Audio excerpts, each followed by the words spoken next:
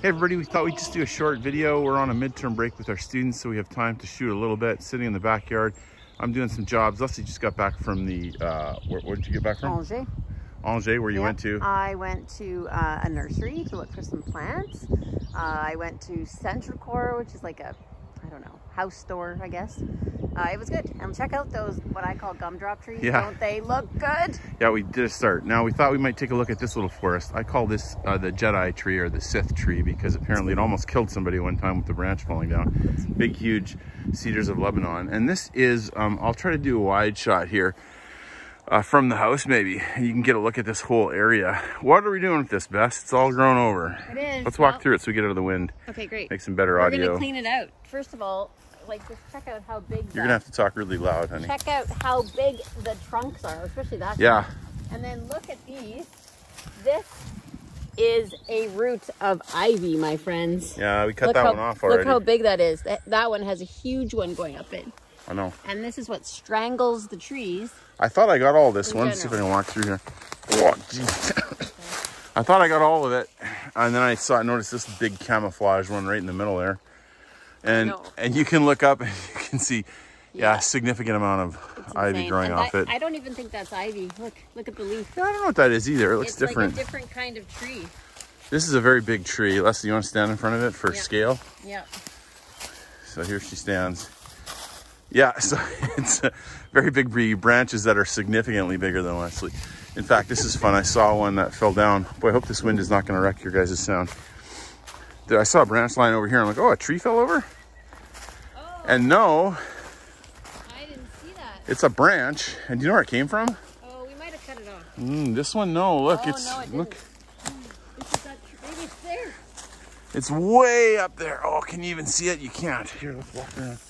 So it continues to drop branches then? Yeah, it certainly does. Okay, if you look hard, way up there. Pruned, to be honest. I don't know how it must have gone all the way over here. So it must have been a huge wind. Well, they did say there was one. Yeah. So what are we doing, Bess? What are we doing in here? Are we going to take out some of these little guys? Like, look at this little tree here that's grown into the big one. Yeah. What's coming out? So originally, I think that was probably like our little gumdrop trees. It was probably just a small one. Yeah. But now everything's very overgrown, and yeah, I hate to take this guy out, but I think he has to, because look how big the trunk on him is.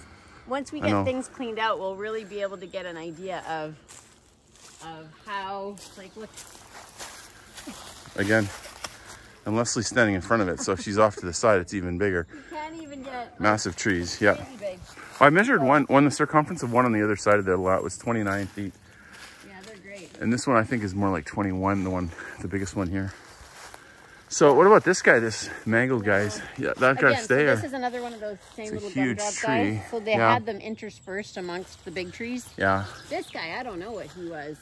Yeah, awfully big. He looks like a sucker that has kept growing. And this one looks like, the cedar looks like it cut off halfway. Like it looks like it just stopped. It's huge base. Oh, I think another tree is growing on top of it. No, that's for sure. But there's also, like, if you see this branch over here though, like the branch is alive and growing. You see that big? It's your classic cedar of Lebanon. But yeah, look at those big suckers that are fact. Look at this. Whole tree that's leached onto it. Now I cut this one just by way of scale, you know. So I cut that, but there's another part coming up, and I think it's maybe here and somewhere else. I gotta just go and get all of them because there's stuff that's still growing. Yeah, it's crazy. We're just gonna clean it up. I just want a nice little shady place. It'll be awesome. Yeah, but it's a beautiful area. Oh, we have palm trees over there. We do? Let's go show them the palm trees. Yeah, sure. The palm trees look like the ivy's coming up and killing them too, so. Oh, I don't doubt it. I haven't even got over here at all. This will be, I know, there's so many areas of the yard that there's just endless work, but I'm hoping to get over this area this summer because I'd love to clean it up. Oh, maybe Tanner could clean him up for me. Yeah, one of our grad assistants. Because it wouldn't take long and it would be very fulfilling. Just pulling off all the dead stuff. And I think he'd come back nicely, actually. Yeah, it's hard to say. So, of course, our neighbor's stuff is right over here too. So while we want to clear it out, it's kind of nice to have a little privacy. Yeah, well, cleaning that will make a difference. What else is coming out? So this tree, what about this one too? There's two in here. And look, they're just completely intertwined. Like, it's like, you go in here. I wish they'd planted them farther apart. It's a shame they planted them so close. You can just see them fighting all the way up. It's a shame. So I guess this one for sure has to go. That's a big, beautiful tree, but hole. there's a significant difficulty My. there. That's trouble. Yeah, it is trouble. We don't know much about trees, but It can't be good. we know enough. So you got really close trees planted in here. I don't know, one or both of them has to go. Then you've got one of these stands that's sort of overgrown. Okay, clearly we don't want any of that. Okay, so it's all coming out? Yeah. Like when you say all? All of this guy. All the mess? Him. This tree. Yeah. It's that same kind of suckery stuff. brush, like hedge stuff that we have in front of the house. Yeah. That's oh, is that him. what it is? Wow. It's just very overgrown, and it's just become this wild. Has it killed that tree in the middle? Or is there life on that tree? Let's go take a look. Trying to keep the camera steady here. I'm not sure. Oh yeah, there's leaves up there. I'm not sure it's worth saving. either, Grifferaie, Yeah, it's small. And there's stuff growing up it too, it looks like. So that could be. And what about over here? What about these guys? Yeah, again, it's a clump. It's a clump, and you're not a fan of the clumps. Not really. So either does it all go, or? Well, it all depends on what the tree on the other side Yeah, looks like. we'll have to go take a look at that. And here's a bit of a mess over here too. Yeah. So lots of wood for fires. Look at the so the ivy's growing up. Those two little skinny guys. They're not even connected to. They just run independently. They hang on it, but they don't even wind in. That's bizarre. Crazy. Easy fix. That is crazy. Well, lots to do. Lots of work, and this will be a fun little forest. Well. And once you cut it out a little bit, oh, you got the beautiful, look at the house over here. Well, it's a beautiful day and I got lots of work, but how do you say no to a little face like this? Okay, let's go. Okay, here we go. We got the ball. Try to throw it a little bit longer.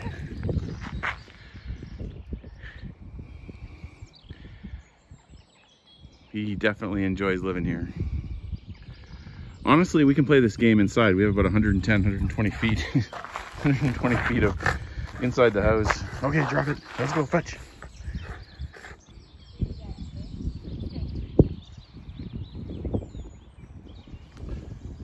So one of our challenges is always getting Bigly not to follow the car to the yard. So we'll see how Leslie does. Good luck, Bess. It's one of the best parts of spring. Definitely the nursery with all the flowers. So I thought I'd take you on a little tour just of the nursery that I was popping into that afternoon. So as you can see, lots of similar flowers to what we see at home. The ranunculus, a lot of the primroses like we have in Oregon. But they put them in a bunch of different containers that you can buy, but aren't they beautiful? They were quite the specimens this year. I can't plant any of those yet here because we're just not here long enough. However, I did have my eye out for a few things. And petunias, because we always need petunias in life. But lots of bedding plants, lots of basket stuffers, and look at this rhubarb. This is how they're selling it. Isn't that cool? And then they have lots of seedlings. They like a lot of vegetable starts. So there's a lot of that. Again, I wish I had a bed for all these things, but one day we shall. Meanwhile, we just get to look at them and have fun seeing all the new varieties and all the things that we don't have in North America. Sometimes you can see it's nice and easy, and then you get to the big ones. How do you get up there? I don't know. I'm leaning a big, huge ladder on it. All right, so it's going good. It's going with the trimming until we did this. Ha! Classic. Classic when you're using a wired trimmer. I tried so hard to avoid it, but that's okay. We'll get inside and fix it up. Then we'll get back to this Mohawk boy. You know, so repairing an extension cord is actually not that hard, especially when it's one of these ones that was already kind of put together. So you just unscrew the thing and you take the wires out, and then I'm gonna strip these wires and put them back into this, put it back together, and voila, an extension cord, 4 feet shorter. Okay, here we go. We're all working today. And good man Tanner is up on the ladder. He's our grad assistant, and I'm telling you, we're gonna take 4 next year because it's been so awesome having him. And I think he's been having fun too, so it's working out for everybody. He's up on the ladder cleaning out the gutters. It's been a couple of years, those gutters have not been cleaned, all running over, so huge help. All right, starting another morning off, and we had another breakdown. This guy has been good, but he breaks down a lot. I guess we do drive it hard. So it looks like this is our fault maybe. We left the key turned and so the battery's dead, but it looks like it's a 12 volt, so we're just gonna go get some jumpers and get it going, because the more has to stay going. And it's also time for the morning bakery run. Yeah. In other news, I did finish the hedges, the gumdrops as Leslie calls them. I cut out one significantly that was in really bad shape. And you can see if you look closely, I don't know if you can see this on the computer screen, but there's a bit of brown towards the top. That's because I did cut them down. They're just getting so big. I tried to cut them fairly aggressively on the top just so we can keep reaching them. But yeah, it's coming. All right, so time to get some jobs done. And one of the ones I'm going to do today is to replace the toilet in the downstairs bathroom. So I'm going down the bottom of the servants' staircase.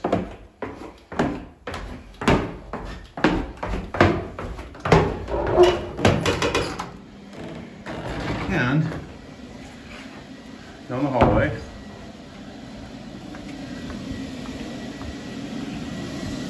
Here's the boiler on. Now again, we're going to try to put a couple of rooms down here for grad interns. And actually both those radiators work, which is better than some of the other rooms. So, you know, these are going to be nice. We'll get them painted. We'll get them painted and we'll get all the windows fixed up and we'll make them pleasant. But of course they need a bathroom. So I went and bought another toilet, same as all the other ones. And this is of course our favorite little bathroom that is going to be quite delightful. And it has the wonderful tile. It's not so nice. We're gonna keep that. The radiator does work.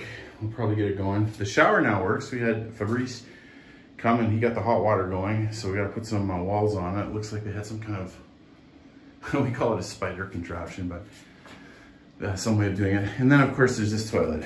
Now I'm taking it apart and of course the bolts are all so old that you can't even unscrew them, so I just banged them with a hammer. We'll get it off. Kind of a gross job, but we'll get this thing out and then we'll get the new toilet in and then we'll get it hooked up. And also, the kitchen folk will be happy to have a bathroom down here in case they need to go. Toilet not that old, same idea. A lot of these ones in Europe shoot out to the side. A little bit messy, but it's gonna switch out real easy. So if you've installed a lot of toilets, you'll notice there's something missing. There's supposed to be a rubber gasket around the outside. So I'm gonna have to get in here and take this off and buy another one so we can get a good seal. All right, looks like we got the right connections. We're gonna still have to go to the store to get that rubber gasket. But we also have to put a shut off on this. Right now there's no shut off on this. So we're gonna have to turn the water off. And I've turned one of the water switches off. We'll see if it's the right one. If this water keeps coming hard, I did not turn the right one. I think it's slowing down. You can kind of hear it. So the reason the water's still coming, of course, is because there's pipes all over this house and they're all draining. Yeah, I think I got the right one. It's definitely coming off. I'll turn the warm on too. Actually, I don't need to turn the warm on because we're only going to do the cold water here. So we'll let this all drain out and we'll put a shut off on this and turn it back on. Yes, no leaks over there.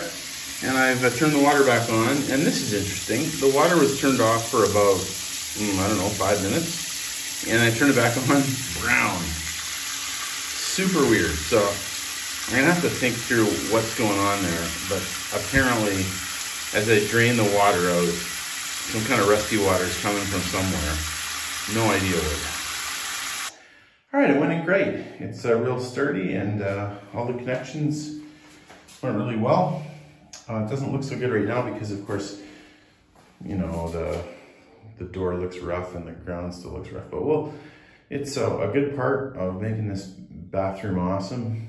And eventually it'll all be beautiful, but for now it's at least functional. It's a good start. So in a flash, midterm break was over and the students returned. We started off by hearing what they were up to. This is our first selfie at Nantes, where Ethan looks like a giant. Because of the angle it was taken at. Also, we all shot it, and then I was on my... Man, they had so much fun and they learned lots of good lessons. Then, of course, we did our second dessert bachelorette for the birthday girl, Mads, followed by a big banquet. And Leslie loves the banquets and she does such a nice job. The food was incredible. Here, I think I have a shot of the appetizers, 2 of the appetizers. Look at the fancy drinks, too. super fun.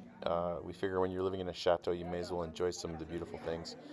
Even our regular meals, though, are exciting. Like we've learned a French tradition, the raclettes, which is sort of a cook your own cheese, melt your own cheese kind of food, and that was lots of fun. And a couple of our students even had a little competition to see who could do the best one. Maybe tell us in the comments who you think won. Was it Tanner or was it Sierra? I told them we'd give them a prize for the winner. Also, let's finish off the video by hearing some of the students read from the book of Ecclesiastes. Time to kill and a time to heal, a time to tear down and a time to build up, a time to weep and a time to laugh, a time to mourn and a time to dance.